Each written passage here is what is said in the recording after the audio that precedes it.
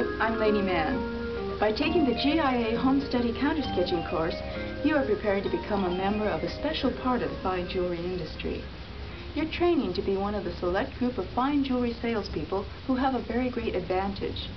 If they can't make a sale from their inventory, they can demonstrate how simple it really is to make up a unique, one-of-a-kind, customized piece of jewelry. The kind of piece their customers might have dreamed about, but probably didn't think they'd ever find. And they can do that because they can sketch. Right there, in the store, on the spot, at the counter while they're selling, just like I'm doing right now. And that means they have a skill that can greatly increase their chances of achieving sales success. And you'll have it too. In this course, we're going to focus on sketching rings, but the sketching techniques you'll learn can be applied to pendants, earrings, bracelets, cufflinks, and every other kind of jewelry you can think of. When you use those techniques, you'll be working in a tradition that dates back thousands of years, to a time when the world was a lot different than it is today, and jewelry was different too. In the early days, craftsmen created pieces one at a time. Each piece was unique, and much of it was quite sophisticated. This tradition has continued, and custom-made jewelry is now recognized as an art form. But designing and making jewelry from scratch for just one customer is usually impractical. That's why most jewelry is prefabricated. It arrives in the store in its final form, ready to sell. But customized jewelry provides a middle ground between prefabricated jewelry and jewelry designed and made from scratch. The metal components that are assembled into jewelry are called bindings. The two kinds that are used in customized rings are mountings, which are simply rings that haven't been set with stones yet, and settings, the pieces which actually hold the stone in place. If a customer has stones from an old ring and wants to reset them in a new ring, or if they want new stones set in an old ring, or if they've imagined a ring that isn't available from a manufacturer, that's when you can put your creativity into action. When you can make a sale a less well-prepared competitor would have lost. And in doing that, you're not alone. Your bench jeweler is your partner, your collaborator. They're the one who actually does the hands-on work, who brings to life the jewelry that you and your customer imagined. The one who takes your two-dimensional sketches and uses them as the blueprints to create pieces of three-dimensional jewelry. You'll learn more about what bench jewelers do and see how they do it as the course and the videos progress. But the most important thing of all is your skill at sketching. Everything starts right there, when you're with your customer and your pencil touches the paper. And the way to master sketching is to sketch. The first thing you have to do is to set up a proper work area to do your sketching in. You'll need a desk or table with plenty of room to spread out your supplies. You'll need a comfortable chair, and you'll probably need a lamp on your table to supplement the overhead lights in the room. You can't sketch if you can't see what you're doing. All the sketching supplies you'll need, except for drafting tape, are packed in your shipment.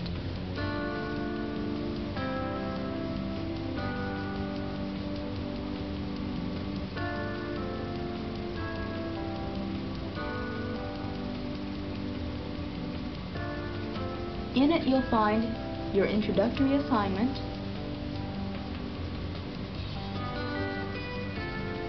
a welcome letter from the manager of home study education, and your packing list missing materials form. Make sure that you've received all of the materials listed. The tools you'll use to sketch are packed in the plastic organizer. First, here's the mechanical pencil you'll sketch with.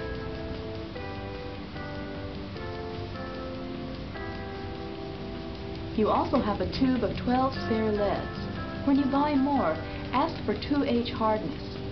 You'll also find a pencil sharpener and a kneadable eraser. It does everything an ordinary eraser does and more, as you'll see later in the course.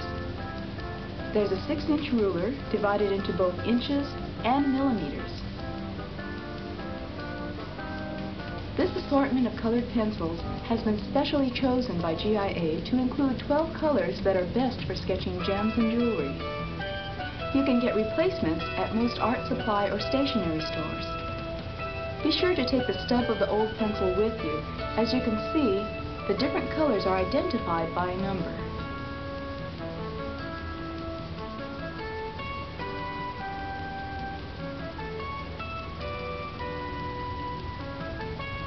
This GIA innovation is called a sketching mandrel.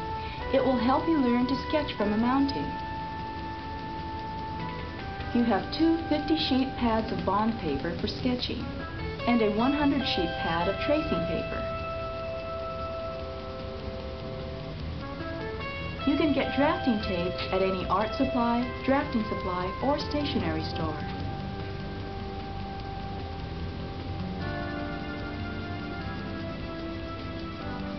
You'll find more materials in your 3-ring binder. The 2 videotapes,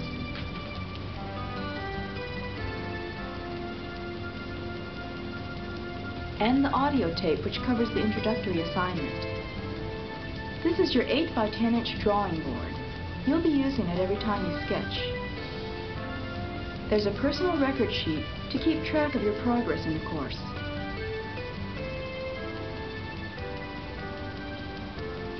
This Parts of a Sketch card is a quick reference to the terminology we use to describe sketches.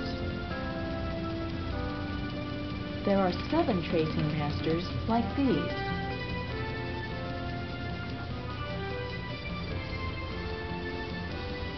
And for each project, there's a check your work list to make sure you haven't missed anything.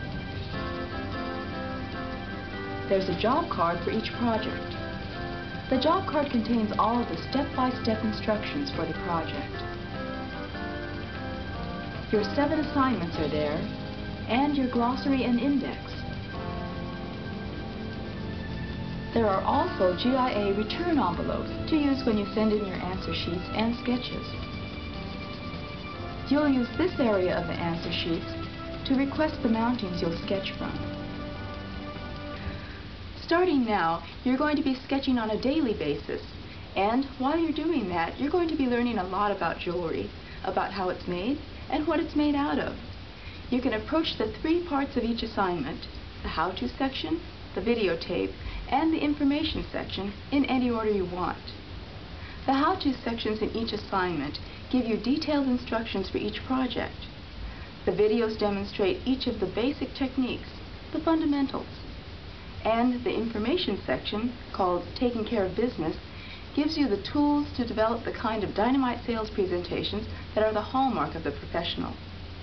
The study tips in the introductory assignment will help you master the material efficiently and effectively. And remember, you have a mini dictionary of words and phrases you'll be learning. And don't forget that the questionnaire in each assignment is a study aid as well. You can look up the answers if you need to, and double-check them before you send it in to your home study instructor. Of course, most of the time you spend on each assignment will be devoted to sketching. And you should never forget that sketching is something that everybody does, even if they just call it doodling. And if you can write your name, you have the ability to learn how to countersketch. You can work at your own pace. Remember that you're just starting out, and as with all things, speed will come with practice. Be sure to write your name and student number on every sketch. When you're done with your sketches and the questionnaire for each assignment, you'll send both of them.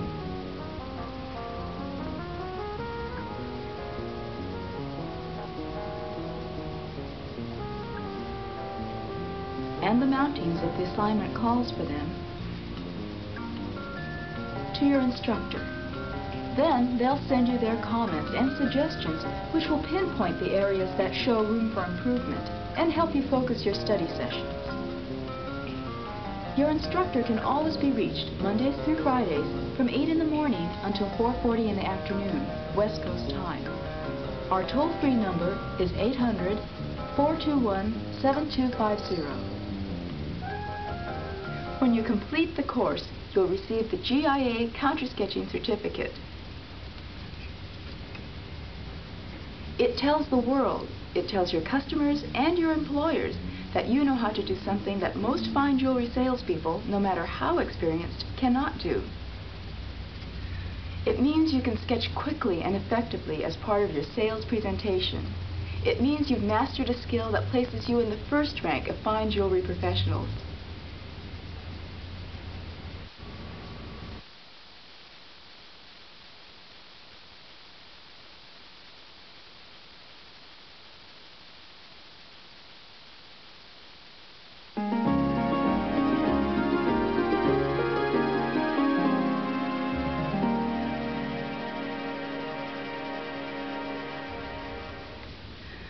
This video segment covers drawing a flat band.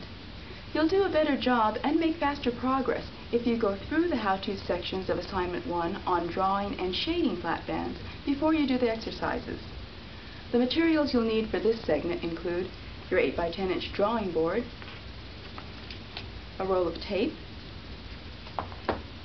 your kneadable eraser, your automatic pencil and leads, some tracing paper and bond paper, and your tracing masters. This is also a good time to take out your job card with your how-to information on it and set it in front of you. Now we're ready to begin. Take the pad of tracing paper, which is included in your course materials, and tear off a piece. Now, take your tracing master for oval and position it so that you'll be comfortable tracing over the oval. Lay the tracing paper on top, but don't tape it for now. Hold it in place with your other hand and try tracing over the outline of the oval with your automatic pencil. Now move the paper slightly so that your oval is out of the way of the one on the tracing master, and trace the second one. Don't try to trace too quickly. The purpose of this exercise is to learn to memorize the shape of the oval. Try to memorize the outline as well as this area on the inside, which we call negative space.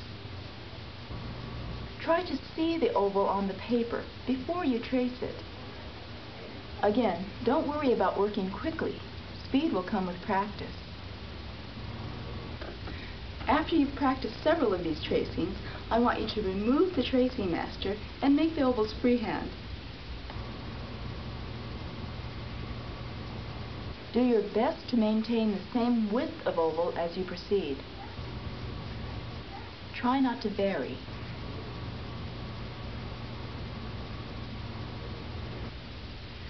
Practice drawing until it starts to feel natural to make an oval freehand. When you've reached that point, you've completed this exercise and you're ready to sketch your first ring. To begin, lay a second sheet of tracing paper over the same tracing master and anchor the paper with a small piece of tape. Turn the paper to a comfortable position and trace over the oval. You've practiced this and can probably do it freehand, but we'll trace it for now.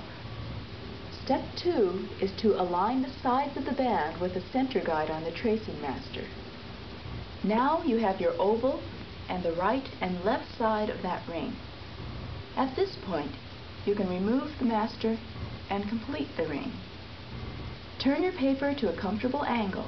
Now you're going to draw what we call the width of the ring. Place a small mark to indicate how wide the actual band will be. Then, this needn't be in one stroke, sketch a line that parallels the top of the oval. That completes the width of the band. The next step is to sketch what will be the thickness of the band. You don't have to do this in one long stroke. If you use a very light touch, you can complete it in several light, overlapping strokes.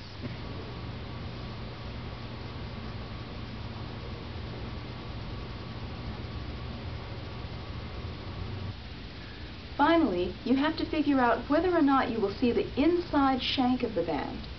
Refer to the illustration in your text, which shows 2 bands. One a narrow band, and one a rather wide band. If you can see that the shank will be visible on your sketch, draw it. Turn your paper to a comfortable angle and sketch it in.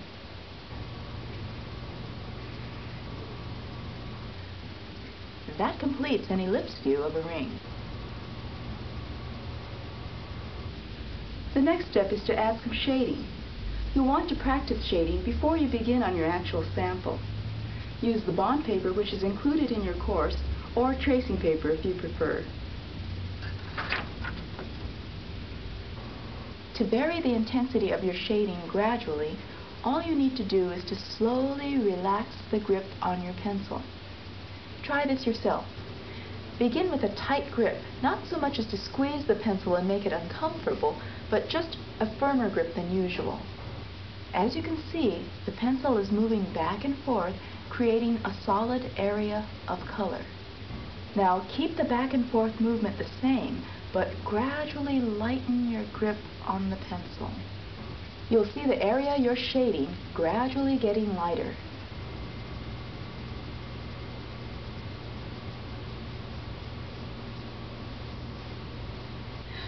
Practice this a few times. It's a very quick application, but it takes a little practice to master. Tighter grip. Gradually loosen the grip. Tighter grip. Gradually loosen the grip. Now let's apply this shading technique to the ring. Refer to the illustrations in your text and you'll see that the shading actually just covers a third of the ring from the right and a third of the ring from the left. The center third is blank. That means you have from the side of the ring to approximately this point to apply that shading. Dark to light. Turn the paper to a comfortable angle and begin at the side of the band. Your grip should be tight and loosen gradually as you reach that center third. By the time you reach the center third, the strokes should be so light they're barely visible. Now do the same thing on the opposite side. Tighter grip here, gradually lightening or loosening the grip as you reach the center third. Remember, by the time you reach the center part of the band, your strokes should be so light that you won't actually see them. The center third remains blank. That completes the shading for your flat band.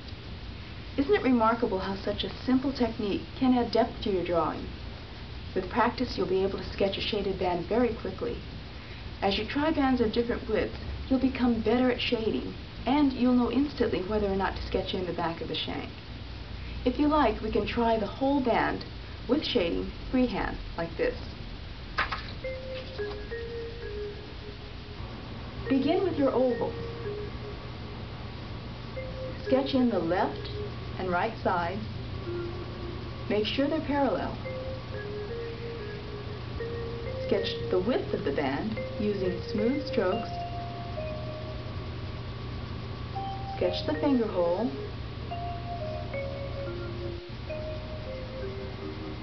And the back of the band, if you'll see it.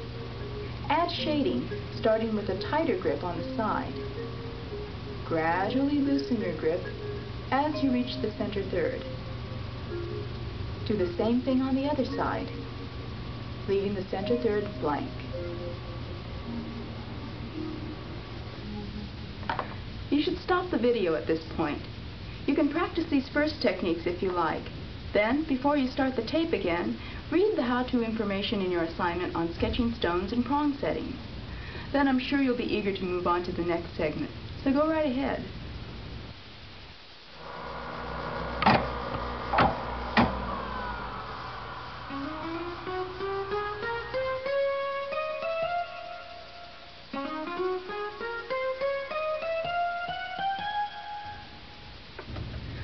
Now that you've drawn and shaded a flat band, you're ready to start sketching some stones.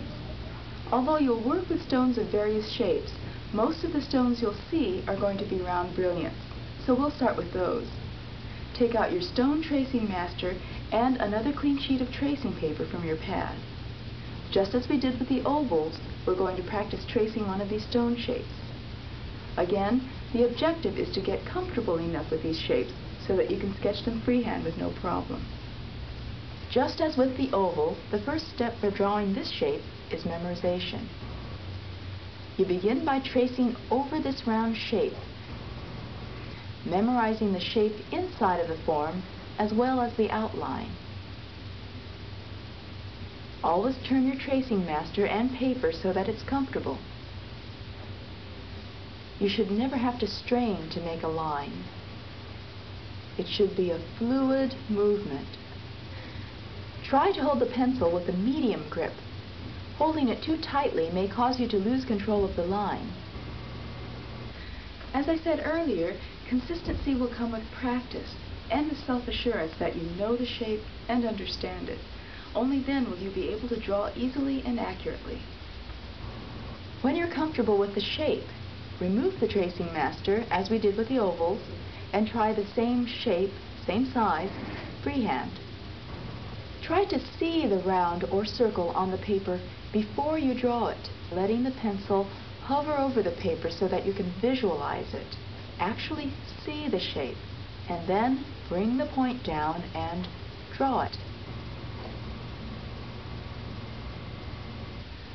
Continue practicing this shape until you feel fairly comfortable with it. Remember, it's not going to be perfect now, but it will come with practice. When you feel comfortable with that, we'll do an entire stone.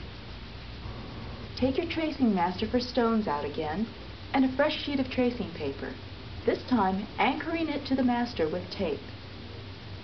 Hold the paper in a comfortable position, and again trace the outline of the round brilliant stone. Once you've done that, you're ready to add the facet lines. The facets are basically two overlapping squares, except the sides are slightly curved. The first one is drawn in on the master. You'll complete the second one by connecting the dots that you see on the master. Let's start by tracing. Make the first box, turning the paper or your hand so you'll be completely comfortable.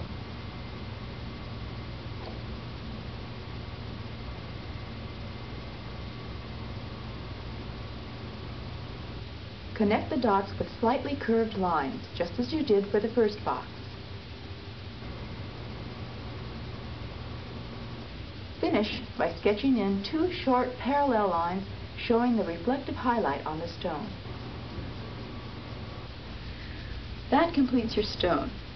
Next, you'll need to add prongs, the little metal bars or claws that hold the stone in place in a mounting.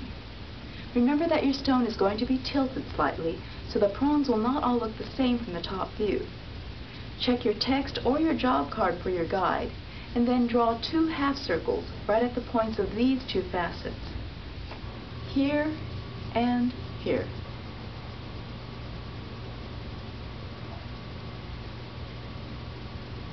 On the lower half of the stone, we're going to draw a half circle here. Continue that half circle outside the stone outline so it looks like a backwards comma. The one on the opposite side will look like a comma.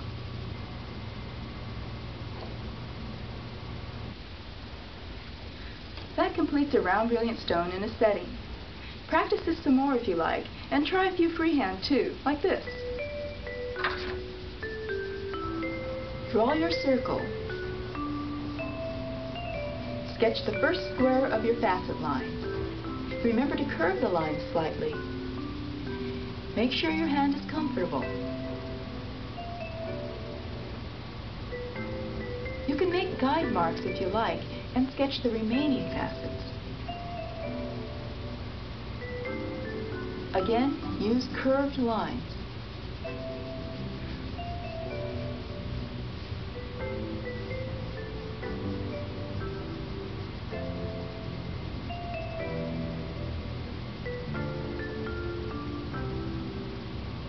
Finally, sketch two short lines for the highlight and add a prong setting.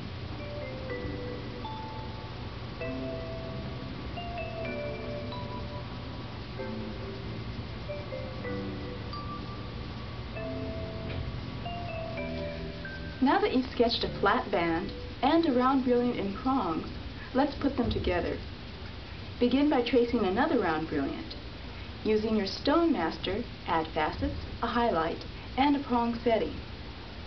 Then, using your tracing master for ovals, draw a band on another sheet of paper. Make it about 3 millimeters wide. Our next step is to take the sketch of the stone and position it over the band so that it's slightly above center. We want the stone in the middle of the band and slightly above center. When you've positioned it, tape it in place. Now, trace only the part of the band that you will see around the stone, nothing over the area of the stone here. Again, turn the paper to a position that's comfortable for you and trace your band. Don't draw through the stone. Trace only the part of the band that you'll see. Remember, you can use either long, smooth strokes or short, overlapping strokes, whichever works the best for you.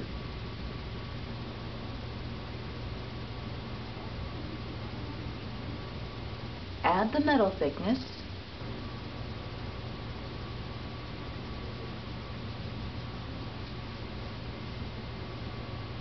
and the back of the band if you'll see it. Now you're ready to add the shading. Remove the paper with the stone and the band and begin your shading. Remember, the center third of the band remains unshaded. Gradually loosen your grip as you reach the center third. Tighter grip, looser grip. And that completes your sketch of a round brilliant stone over a flat band. I know you'll want to practice this some more.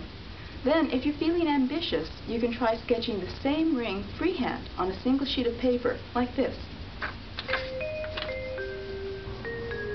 Sketch your stone first. Begin with your circle. Then add your facet lines. Remember, the lines should be curved slightly. It might be helpful to make guide marks for your second set of facets.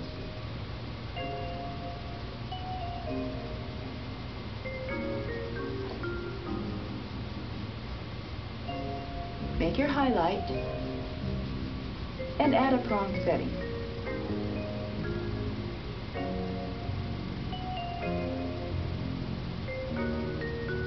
Now sketch in the oval for your band.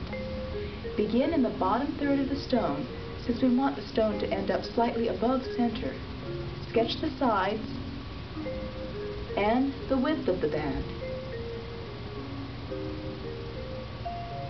Add metal thickness.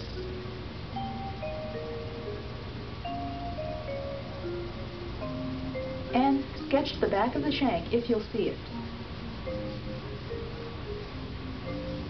Complete your sketch by adding shading.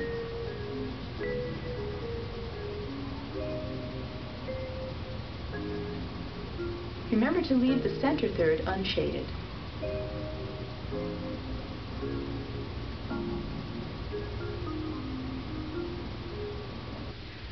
Now, stop the tape, go back to your assignment and read about how to sketch an emerald cut. Then start the tape again, and let's do our next stone shape.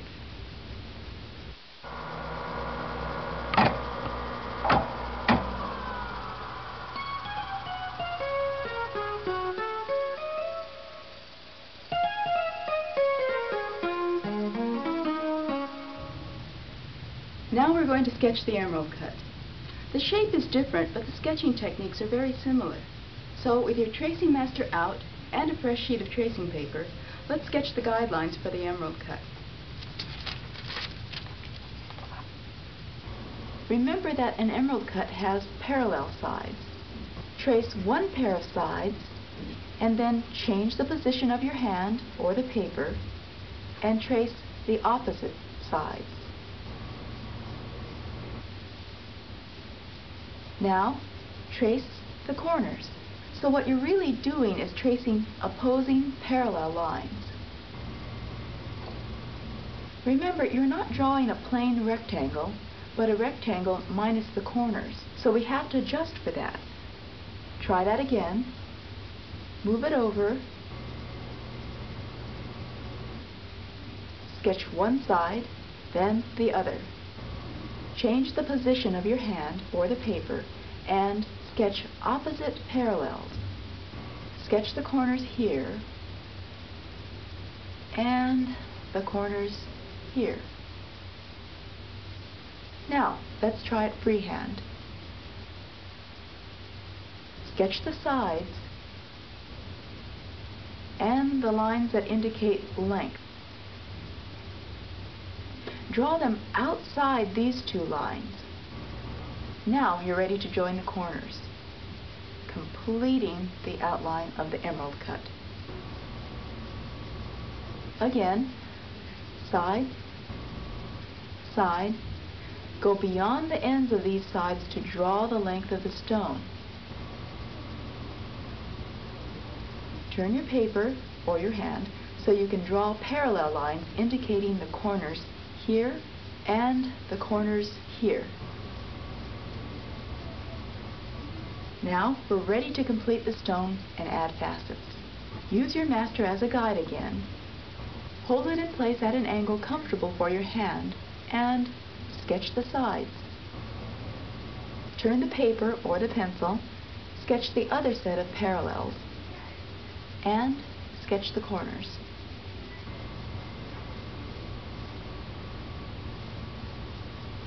Now we'll draw the facet lines. The outline of the table, the largest facet on the stone, will be exactly the same as the first outline, and you'll sketch it in the same way. Join the table to the outline of the stone by short angled lines. Finally, add a highlight. Now for the prongs. The prongs on an emerald cut are not rounded like those on the round brilliant. They're actually little bars that extend to each side of the corners.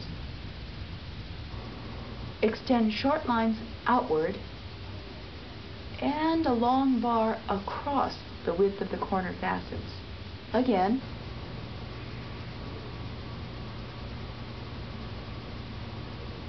here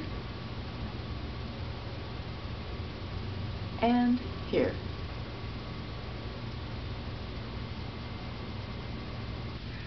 And that's our emerald cut set in prongs. When you're comfortable making it by tracing, go ahead and try a few freehand, like this.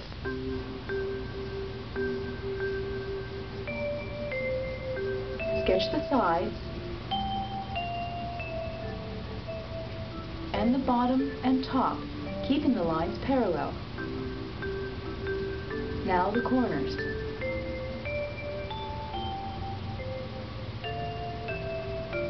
Sketch the table using the same strokes. Try to keep the facets the same width all the way around the stone.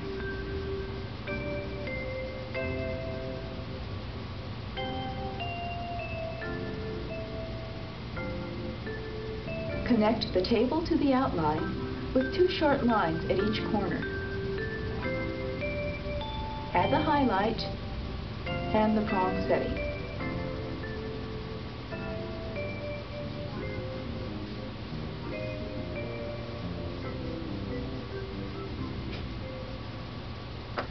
Now that you've practiced the emerald cut, you can go ahead and sketch it on a flat band too. The steps are the same as with the round brilliant.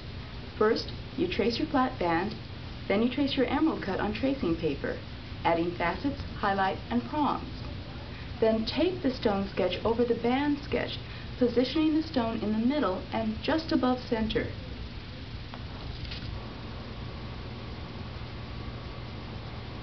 That's about right.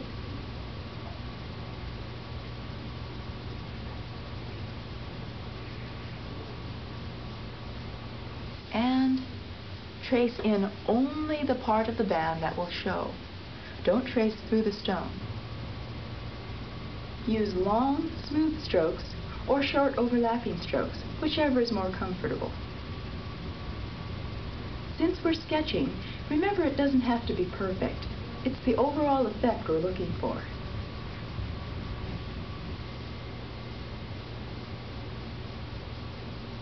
And finally, add the shading.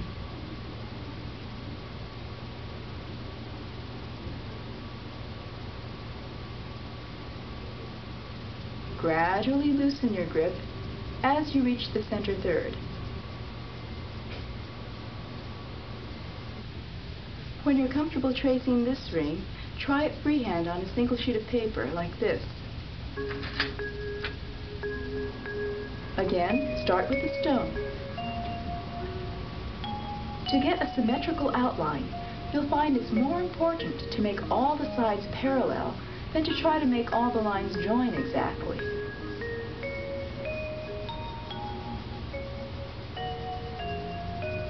Now, use the outline as a guide to sketch in the table.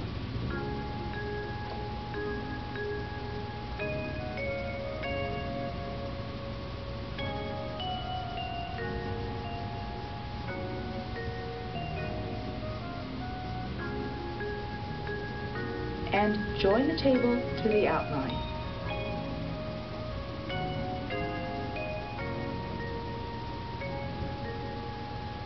Add the highlight and prongs.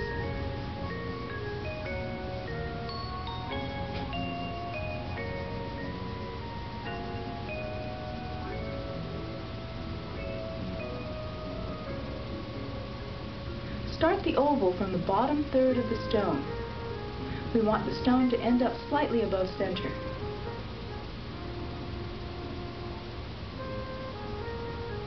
And sketch in the width of the band.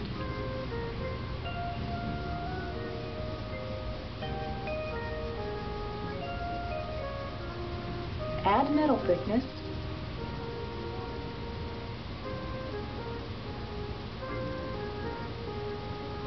Sketch the back of the shank if you'll see it.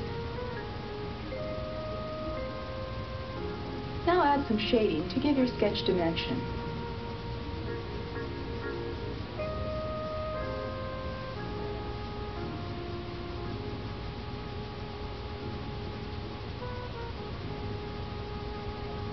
And there's an emerald cut on a flat band. Once you've learned your first counter-sketching techniques, you'll be ready to try a few things on your own. You can have fun drawing bands of different widths and seeing how they look with emerald cut stones or round brilliants. Although you're probably not ready to do this in front of a customer yet, you should be soon. I don't expect you'll be satisfied with your first efforts, and you certainly shouldn't try to sketch as quickly as you sometimes saw me doing, not yet. But there's no big secret to improving your work. All it takes is practice. And as sketching becomes more natural for you, you'll enjoy it even more and discover what an advantage it gives you.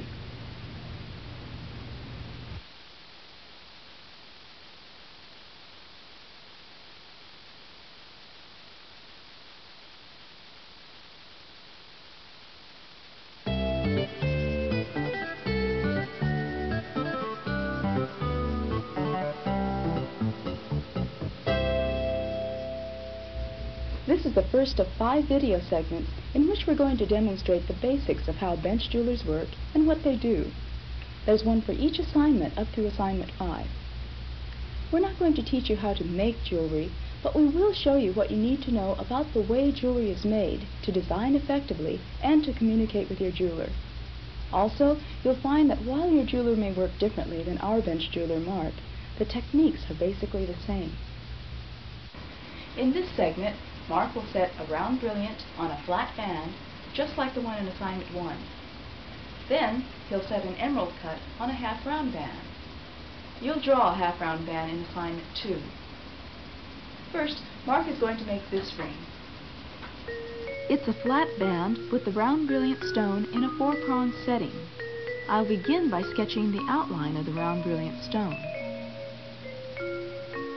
Then I'll add the contours of the flat band.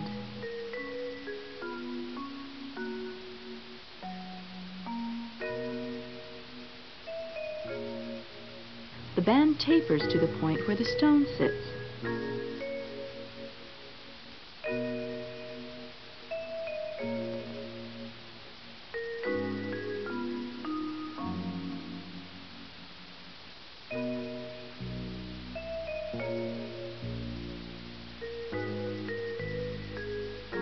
I add facets to the stone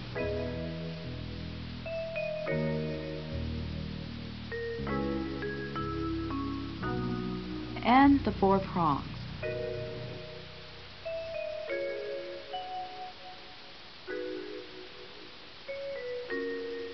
And of course, I'll add some shading.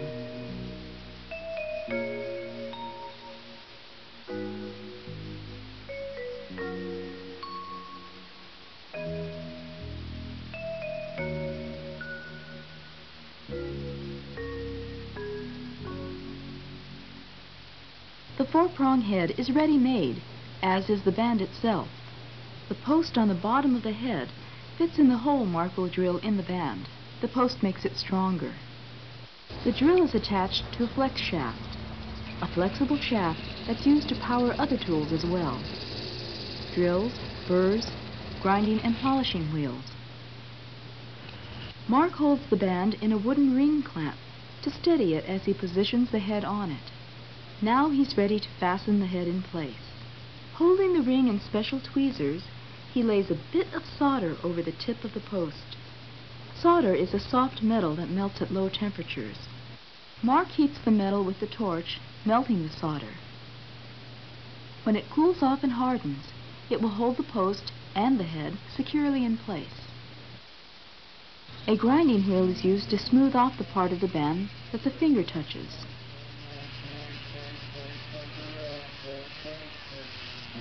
Then he cleans and polishes the parts of the setting he won't be able to reach once the stone is set. Now Mark is using a burr to create a seat for the stone. He has to cut it so the stone will sit at just the right height, not too high and not too low. And the stone must be level.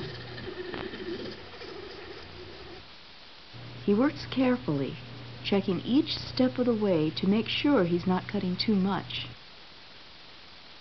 Now he's satisfied that the stone is properly aligned.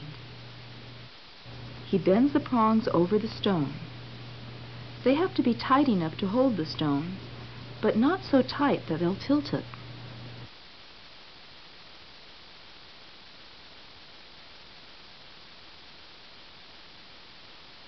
He shapes the prongs with file. Rounding them keeps them from snagging on clothes. He uses the flex shaft to clean the ring,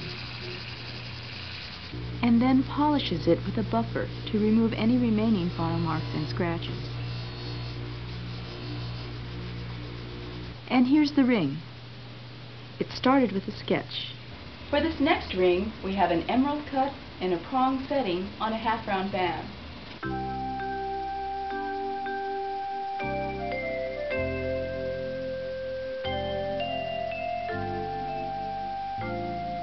Since the corners of an emerald-cut stone are easily broken, the prongs will cover them.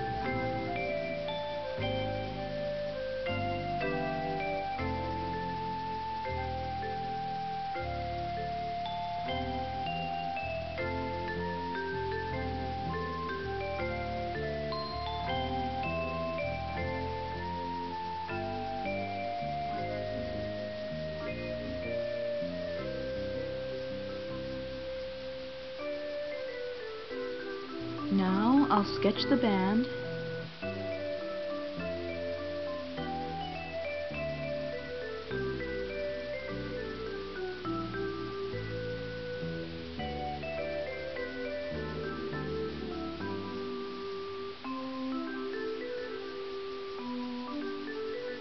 and shade it.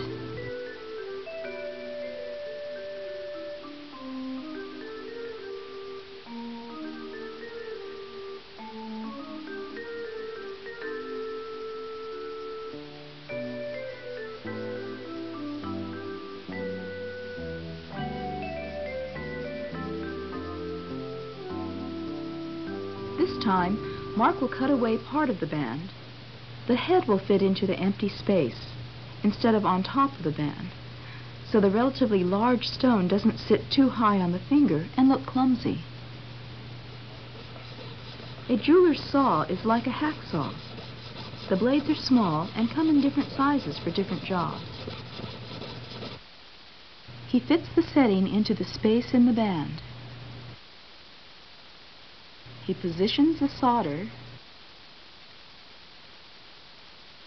and then it's time to heat the metal. He smooths off the inside of the ring. and polishes the areas he won't be able to reach later. He uses the burr to carve out a seat for the stone. He pushes the prongs over the stone. When he sets the stone, he has to take extra care to ensure that the stone stays level.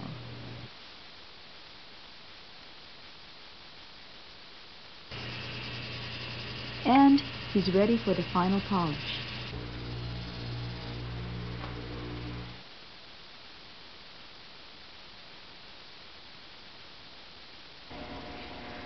So that completes the two rings. You've seen that there are some differences in the way prongs are attached to flat bands and half-round bands, and in the way you set rounds and emerald cuts. But the soldering, filing, and polishing are all pretty much the same for each job. In the next demonstration segment, we'll look at some different ways to set stones.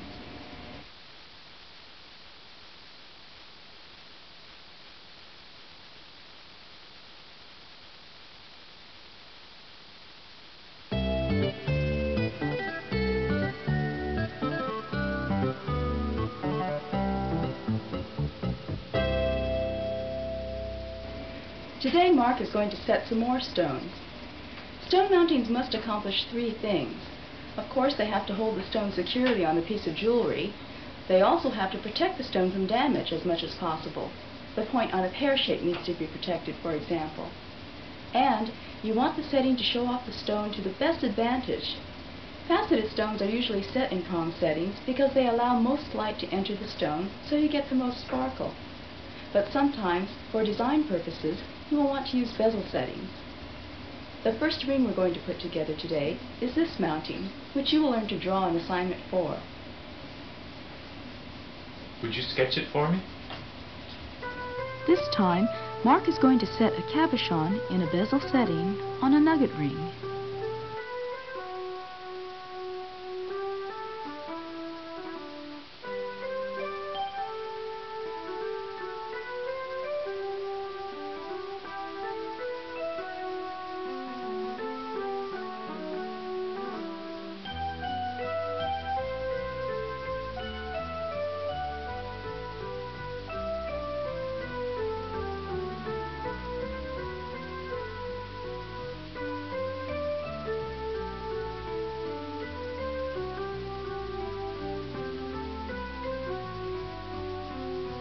The stone will go here.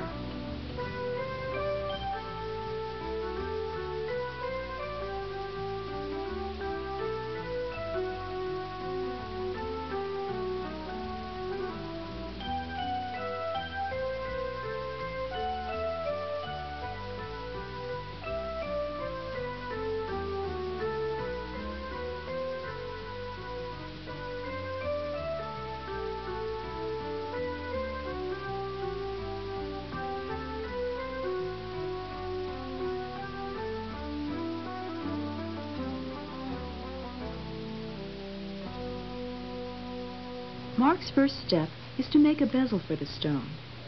He bends a flat strip of gold until it will just fit around the stone. Then he solders the ends together.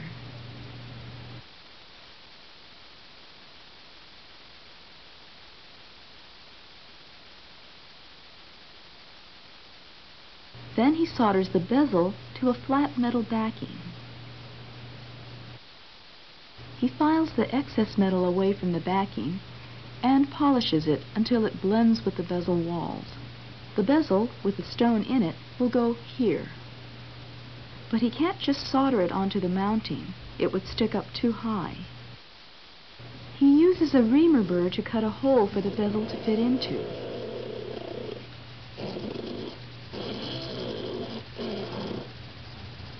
He solders the bezel into place.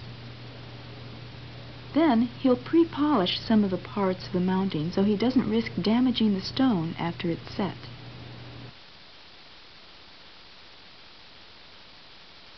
He uses a tool called a reciprocating hammer attached to his flex shaft to tap the edge of the bezel down over the stone, and a graver to trim and shape the top of the bezel.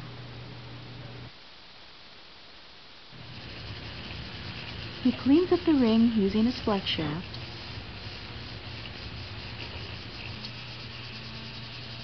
and he polishes it with a buffer. What customer wouldn't be pleased with work this fine?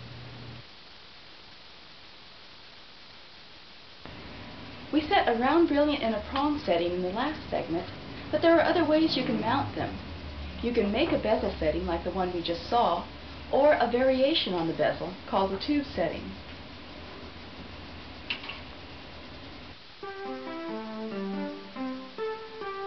A tube setting is just what it sounds like, a small tube of metal. The stone fits into the end.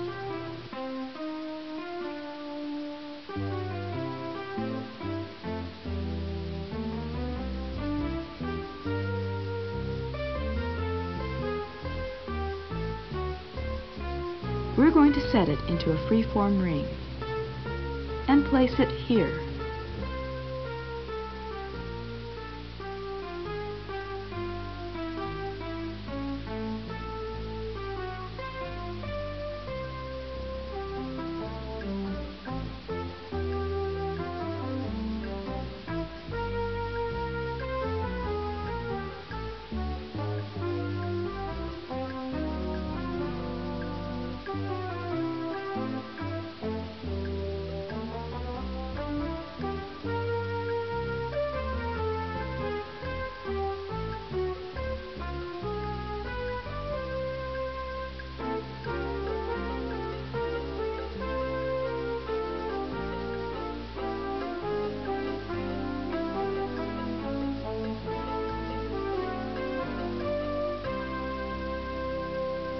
This part of the ring has to be enlarged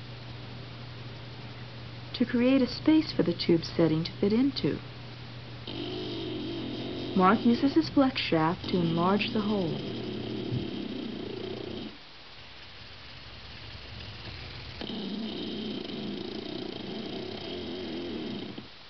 Now it fits. He solders the tube into place. And after pre-polishing, burrs a seat for the stone. After setting the stone, he once again uses his reciprocating hammer to tap the edges of the bezel down over the stone.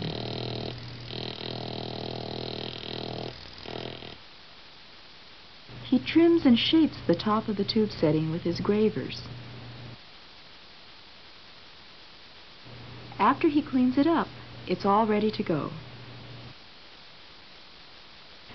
Now we're going to set a pear shape in a prong setting. Pear shape and marquise shaped stones have points that could easily chip in normal wear if we don't protect them. That's why settings for these stones have prongs that add support to these areas.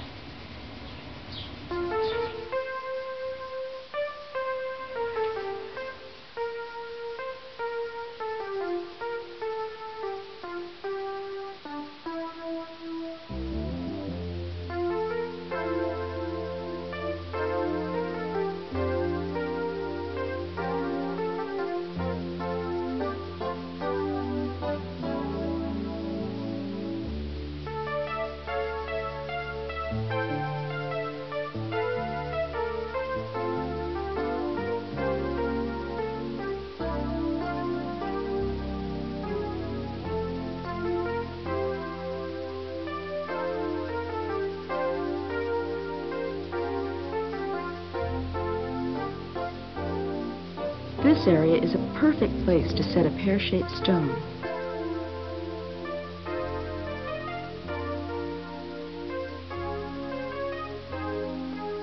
Here are the prongs.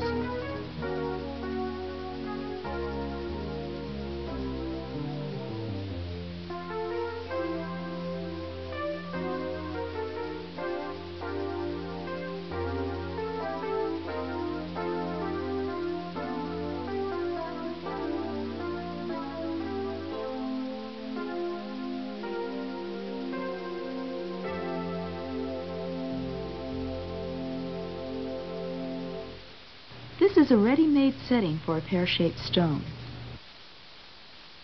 Both the setting and the ring have to get hot enough for the solder to adhere to them. but the prongs are thin. They could melt. That's why Mark aims the torch at the ring. The heat then travels up to the setting. He burrs a seat for the stone after he pre-polishes. Then he saws down the middle of the V in the prong that fits over the point of the stone. This makes it easier for him to bend the prong over the point. He carefully pushes the prongs over the stone to hold it in place. And after polishing, we have another ring that's ready to go.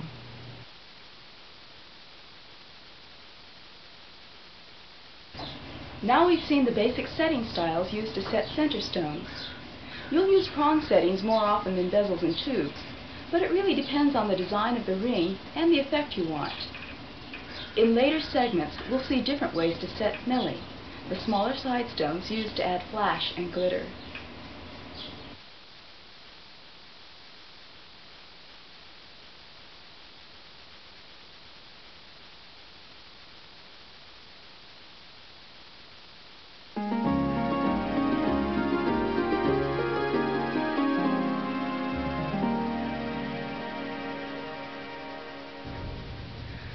Now it's time to learn how to add color to your sketches.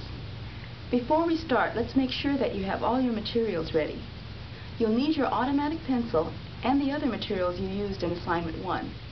But this time, you'll also need your 12 colored pencils and, of course, your pencil sharpener. And for convenience, it's always a good idea to have a cup or glass handy to hold your colored pencil over when you sharpen it. First, let's start with a flat band.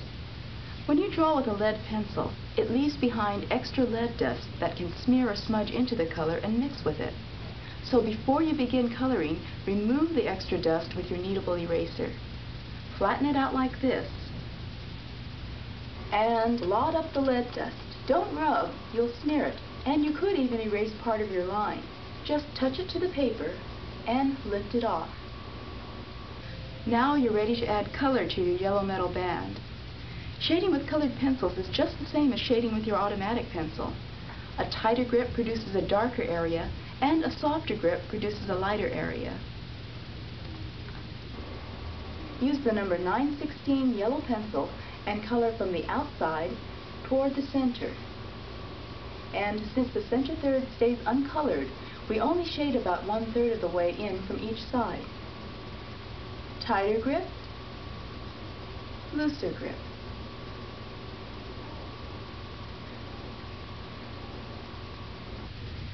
You can draw guidelines over the ring to help you color if you like. Eventually, you won't need them. Mark the outside edges, then 1/3 of the way in from each side. Now we're ready to color the inside shank. Again, start with a tighter grip and gradually loosen it as you move toward the center third. Remember, the center third remains blank. Tighter grip, looser grip, and we're done. Now we're going to use a technique to add depth and make the color look a bit more like gold. We're going to use the number 942 ochre pencil to color over the yellow, but you'll just color over half the yellow. These lines show you which parts of the band to color. We start at the edge of the band and color over about half of the yellow area. The ochre is darker at the edges and lightens as you reach the halfway mark. We do the same thing on the inside shank. Tighter grip, looser grip, darker and lighter.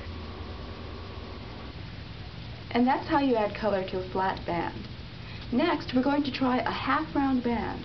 Again, start with an unshaded band.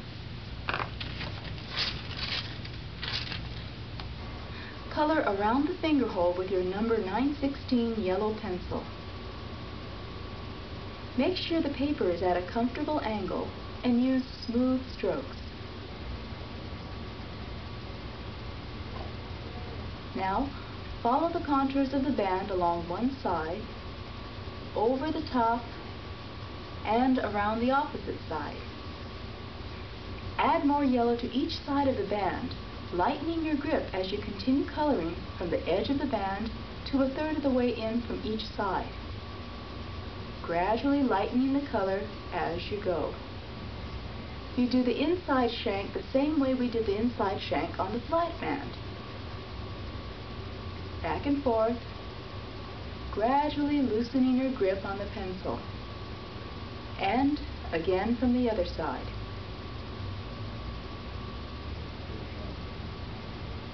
Now we add ochre again to create dimension. Start at the outside, lightly. Following the contours of the ring, keep it light, top, sides.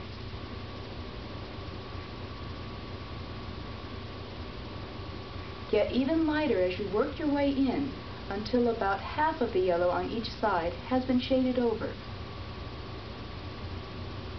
And we do the same thing on the inside shank. Remember, the ochre only covers half the yellow area.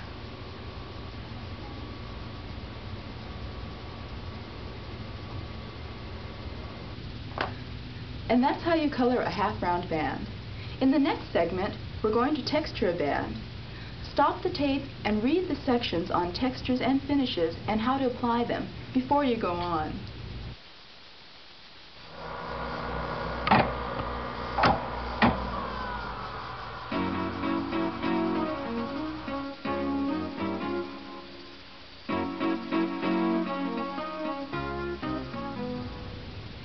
Now we're going to add texture to a band.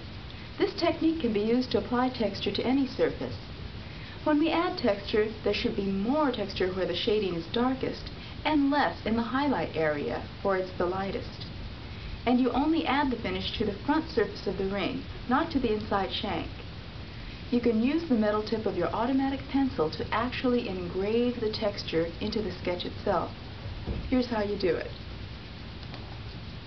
Press down on the end of the pencil and hold it. Touch the tip to any flat surface and carefully press the lead back inside the pencil. Then use this part as a stylus.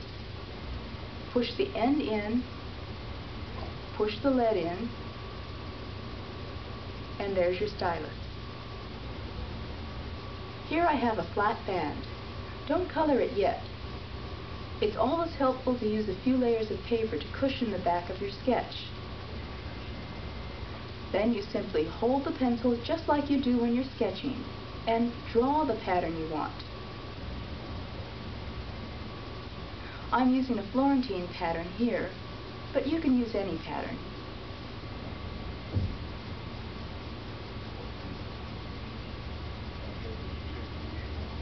Be careful not to press too hard. You don't want to tear through the paper.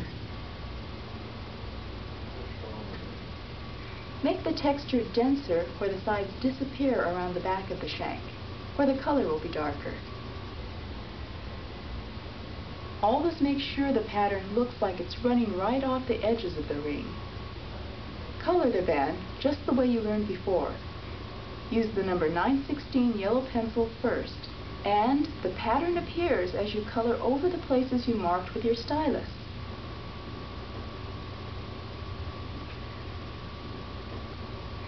When coloring over the stylus marks, you'll get better results if the point on your pencil isn't too sharp, because you don't want to fill in the dents.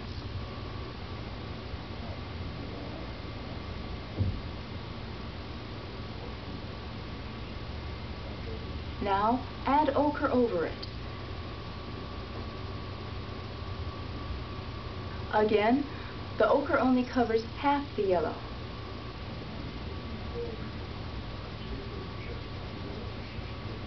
Now we do the other side.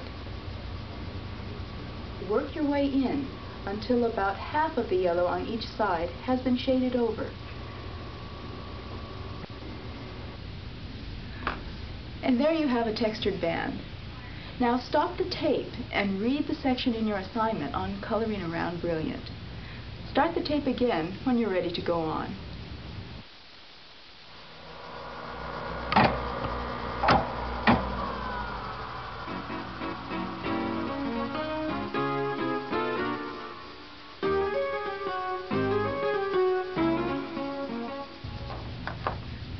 we're going to learn how to add color to stones, and you're going to start with large ones. That's why the stones in your tracing master are larger than life. Once you're adept at coloring larger stones, you'll practice on smaller ones in the sizes you'll be dealing with when you're sketching in the store.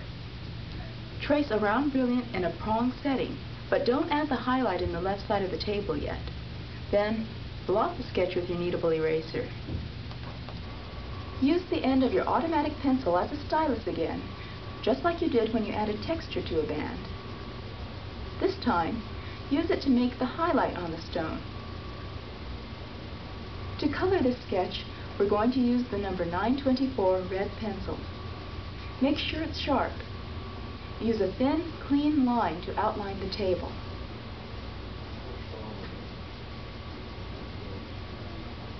Begin coloring the table in the top left corner, and loosen your grip on the pencil as you work your way down to the bottom right. Use straight, even strokes. See how the highlight you mark with the stylus shows up when you color over it. To suggest reflected light, leave the bottom right corner of the table uncolored. Now imagine there's a clock over the face of the stone. Starting at 11 o'clock, color the crown facets starting out light and getting darker until you reach 6 o'clock. Start at 11.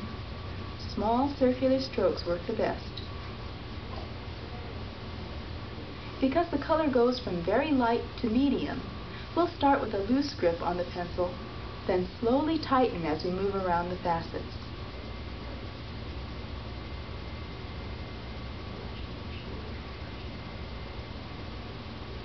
Remember not to color over the prong. When you reach 6 o'clock, stop coloring. Now start again at 10 o'clock, and this time move counterclockwise toward 3 o'clock. The lower right facets will be the darkest, and the top left facets will stay uncolored. Start at 10 o'clock with a loose grip, using small circular strokes. Tighten your grip as you continue around.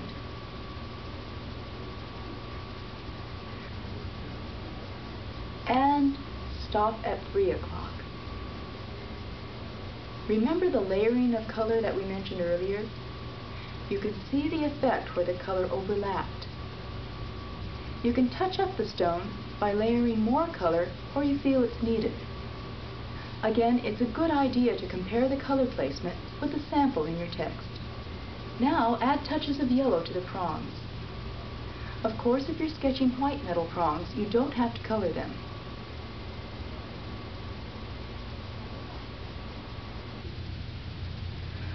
And that's how you color a round brilliant in a prong setting. If you want the stone set in a bezel, do it like this. I've prepared this sketch of a round brilliant in a bezel setting using the number 902 blue pencil. Now with your number 916 yellow pencil, add some very small areas of yellow around the bezel. Don't color the entire bezel. Leave some areas, like these, uncolored to suggest reflected light. That's how to color a bezel. The steps we use to color round brilliants are used for fancy shaped stones as well. Let's look at an emerald cut.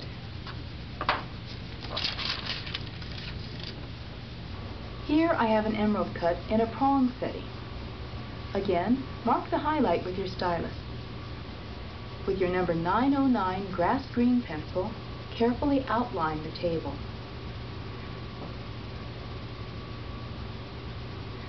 Turn the paper or your hand so that your lines are straight and clean.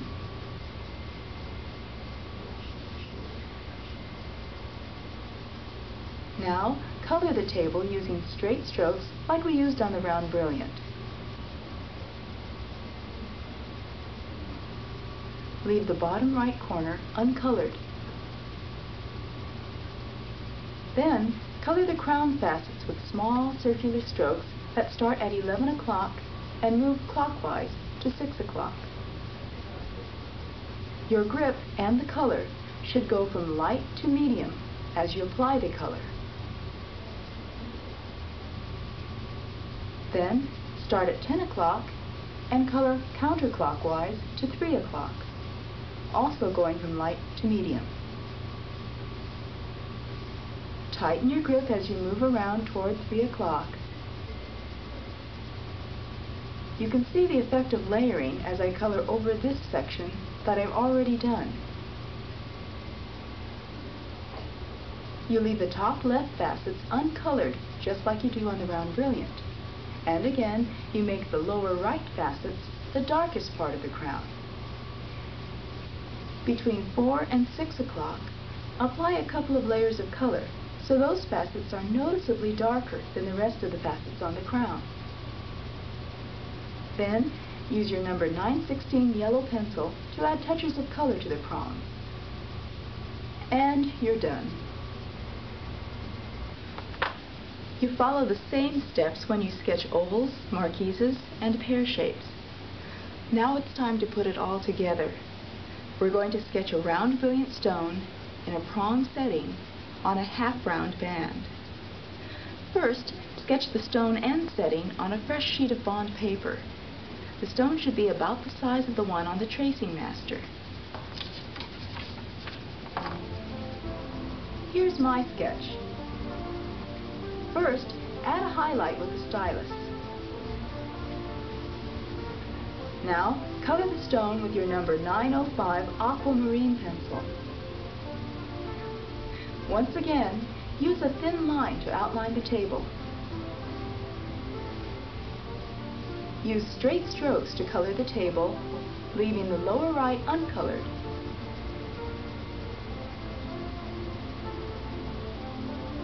Then, use small circular strokes for the facets, and remember that your grip and the color go from light to medium as you color.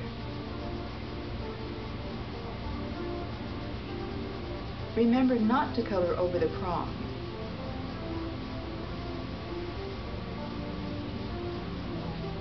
And start again at 10 o'clock, coloring around the prong, layering the color.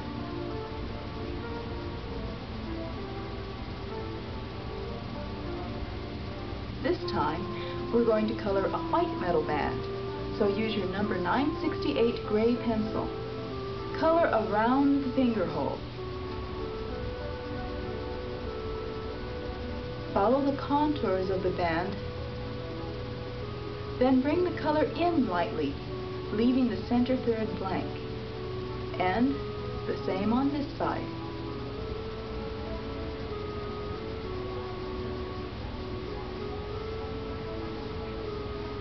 Don't forget to color the inside shank.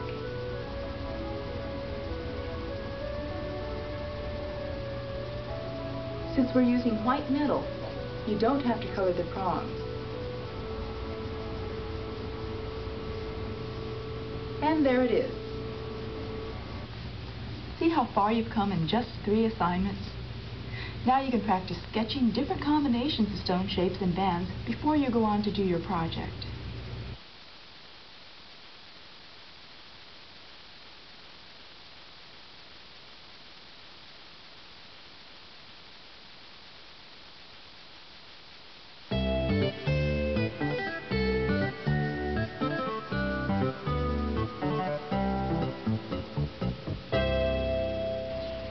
In this segment, we're going to show you a few of the special finishes a jeweler can use in place of the usual shiny surface.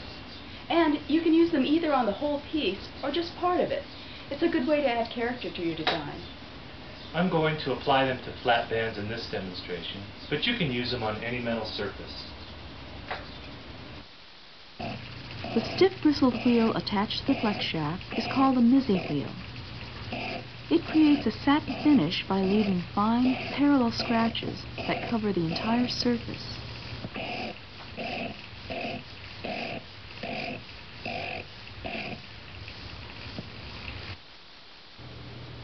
Finishes like this one wear better than bright polishes, which have to be repolished frequently to get rid of the scratches that come from daily wear and tear.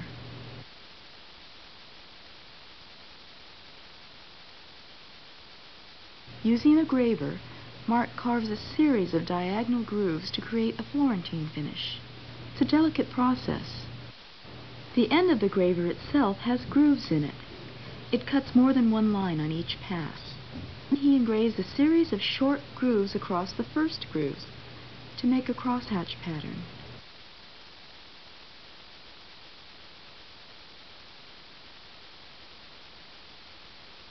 To create a hammered finish, Mark uses a round-headed hammer. Larger hammers create coarser finishes. A smaller hammer would be used for a finer finish.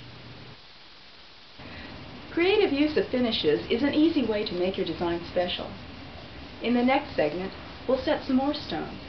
This time, though, we'll see what Melly can do to enhance your designs.